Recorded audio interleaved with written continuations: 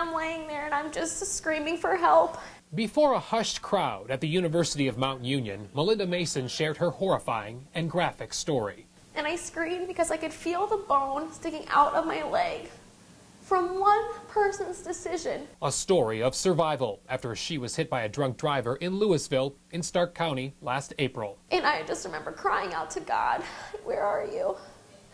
God, just be near to me, just hear me. When the drunk driver crushed her car, Melinda broke both of her legs, dislocated an arm, suffered a mild brain injury, and still doesn't have feeling in 3 of her fingers. I had to fight to get out of bed. Fight. Because someone took that away from me. Do you understand?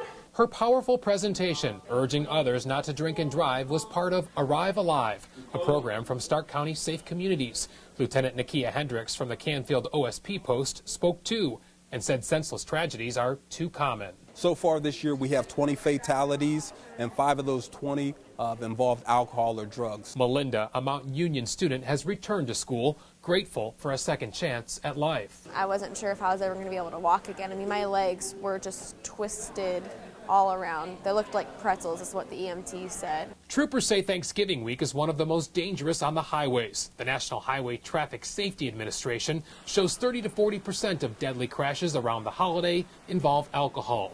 Melinda hopes her story prevents other tragedies. All because of one person's selfish decision, and it is such an easy choice not to make. Live on 5 in Alliance, I'm Bob Jones.